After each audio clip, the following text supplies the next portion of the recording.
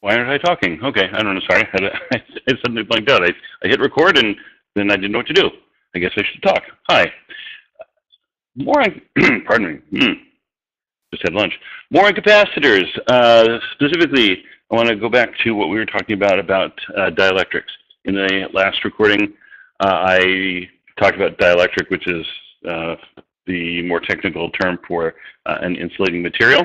And I said that if you insert a piece of dielectric in between the plates of a capacitor, then the electric field of that is created by the charge on the capacitor plates tends to polarize the molecules of the dielectric, and the result is that induces a second electric field inside the dielectric due to the rotation or the stretching of the molecules of the dielectric. In any case, the induced electric field points in the opposite direction of the capacitor's electric field, so the total field between the plates of the capacitor has been reduced. Since the total field has been reduced, the total potential difference between the two plates has also been reduced, and specifically, the potential difference between the plates has been reduced below the potential difference of the battery that is driving the charge onto the plates in the first place. As a result, the potential difference with the dielectric is somewhat smaller than it would have been if there had been no dielectric present, which means, in turn, that we can store more charge in the capacitor, because remember, as the potential difference between the plates rises only when you transfer, only when you store more charge in the capacitor. So anything you can do to a capacitor that will tend to decrease the potential difference will therefore allow you to store more charge, and that's exactly what a dielectric does. That's cool. And I may have mentioned, I forget, but anyway, this is done because the whole purpose of a capacitor is to store charge or to store electric potential energy, depending on your point of view. And doing this is a very cheap, very easy way to increase the storage capability of a capacitor. All right, so let's take these ideas and put some equations to it, or at least some calculations. Now, from time to time, the concept of the permittivity has come up. You remember epsilon naught? And I've just been sort of hanging around with it, or having it hang around. And the first place we ever saw it was in Coulomb's law. So I'm going to write this down temporarily and then erase it real quick. I just want to remind you what epsilon naught is. So we first saw it in Coulomb's law, where I wrote originally F equals QQ over R squared, where K, I said, at some point I told you that the way of calculating the value of K is the following expression. Getting myself a better pen here.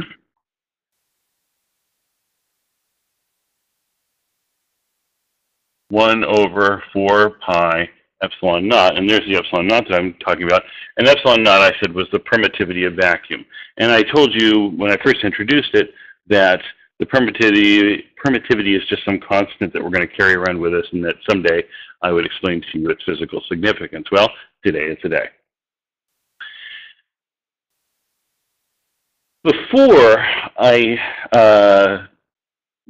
insert the dielectric in between the capacitor plates, or more realistically, if I were to build a capacitor without a dielectric that only had vacuum between the plates, there was nothing between the two plates, which is certainly possible, and it is done, by the way. Sometimes we want to do that for technical reasons. In that case, there is still an electric field in the region between the two plates. The vacuum does nothing, the electric field does not require anything between the plates to exist. It's simply a property of the charge on the top plate and on the bottom plate. And the electric field, the way we're sort of imagining it, the electric field travels, quote unquote, from the positive charge distribution to the negative charge distribution. And to be honest with you, it actually does travel rather literally through the vacuum. But it doesn't do so with zero difficulty.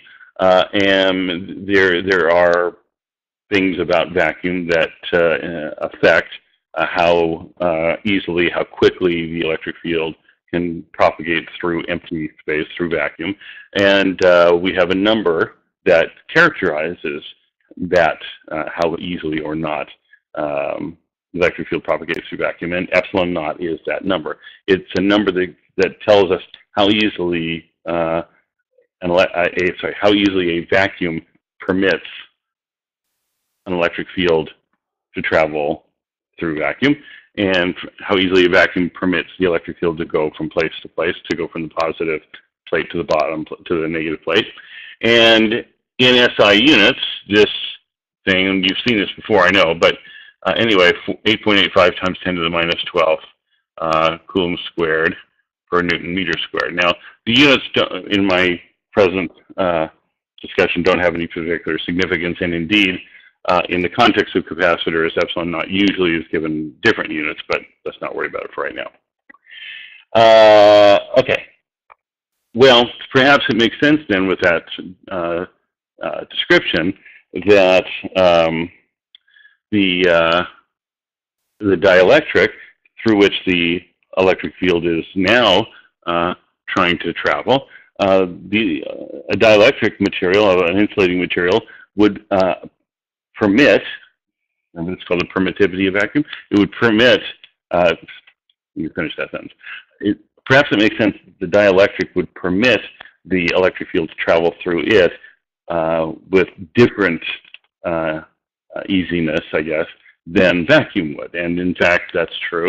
And it turns out that vacuum is the medium, the stuff, the environment that electric fields can travel through most easily of all. And maybe that makes sense. There's nothing at all to interfere with the electric field. So anything else other than vacuum, air or plastic or wax or water or anything else, ceramic, they're all going to have a value of permittivity also. But the permittivity is going to be larger than the permittivity of vacuum. And that's simply because it's harder for electric fields to travel through things other than vacuum than it is for it to travel through vacuum itself. In other words, to say it in reverse, it's easier for electric fields to travel through vacuum than it is for electric fields to travel through anything else. And again, hopefully that makes sense. So all materials have this property of permittivity. It's just that for technical and mostly theoretical reasons, the permittivity that vacuum has is usually more important, or anyway more useful in most situations, than the permittivity of anything else. But if we do have something other than vacuum and we want to talk about its permittivity, we use the same symbol except we leave off the subscript 0. We just call it epsilon. And so putting the subscript 0 on there is your visual alert that the number that you're looking at is the permittivity of vacuum exclusively. If you don't mean vacuum, then you simply call it epsilon without any subscript at all. Permittivity of not vacuum. Yes. Okay, so this is the permittivity of vacuum, and if you have anything else, you just call it epsilon. And then in order to know what the number is, you have to look it up in a table, okay, or whatever. Okay, well, why am I telling you all of this? Well, because the effect that I described earlier for the dielectric can be characterized in terms of the permittivity.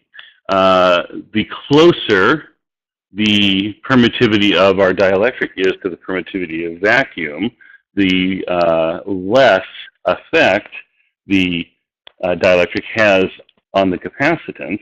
And so, and again, maybe that makes sense. If I had, which there is no such thing, but if I had a dielectric whose value for its permittivity was essentially exactly the same as the permittivity of vacuum, then how could the capacitor tell that the dielectric was even there?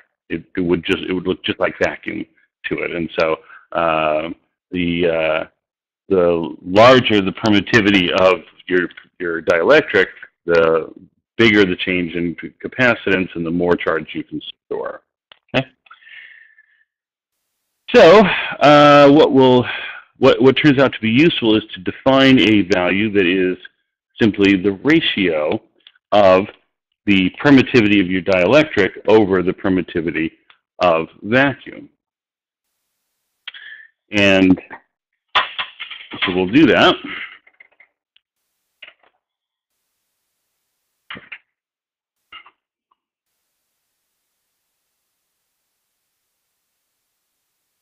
And it has a very sensible name. It's called the dielectric constant.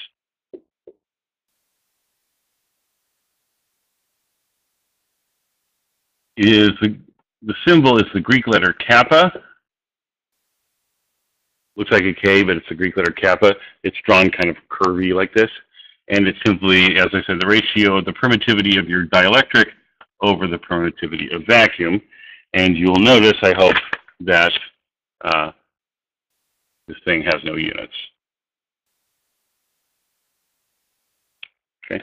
Now, probably I should tell you some representative values of permittivity for different materials, but the fact is that almost all the time, the numbers that we work with are the values of kappa, of the dielectric constant, and we rarely, at least in the context of electric circuits, we rarely ever work with the permittivity directly. Okay. Typical values for kappa, remember it's unitless. Let's see. The key to think of, the key to be thinking about as I write these numbers is that the closer the dielectric constant is to 1, the more similar the dielectric material is to vacuum. So let's see. So vacuum, put it there for reference. Let me do this. I'll make a table.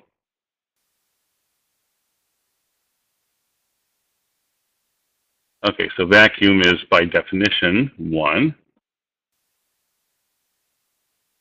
And what else do I have? I have dry air. And that's pretty close. 1, 2, 3, yeah. That's pretty close to vacuum. You can hardly tell the difference in the capacitor if there's air between the capacitor plates versus what it is vacuum, which is good. That means we don't have to try to worry about having every one of our capacitors vacuum sealed. If you have air in between the plates, that essentially doesn't matter. Okay. That's for dry air. If the air is not dry,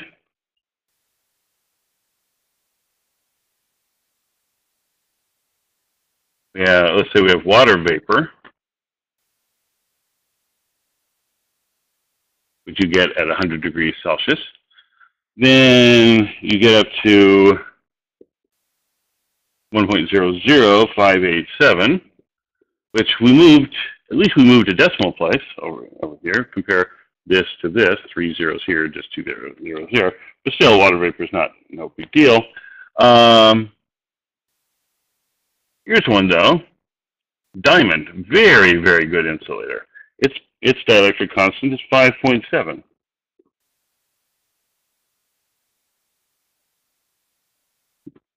So almost 6 times the permittivity of vacuum. Water, though, is much better than diamond, and cheaper too, although for perhaps obvious reasons, water is rarely used in capacitors, but its dielectric constant is, what else? That's water. Ice at 0 degrees, water ice, is somewhat higher, 99. And then, just for fun, I did some Googling around, and I found the dielectric constant, the largest dielectric constant I could find. And I have no idea what this substance is, but I like it anyway. And I'll put this here, I guess. And so potassium, tantalum, niobium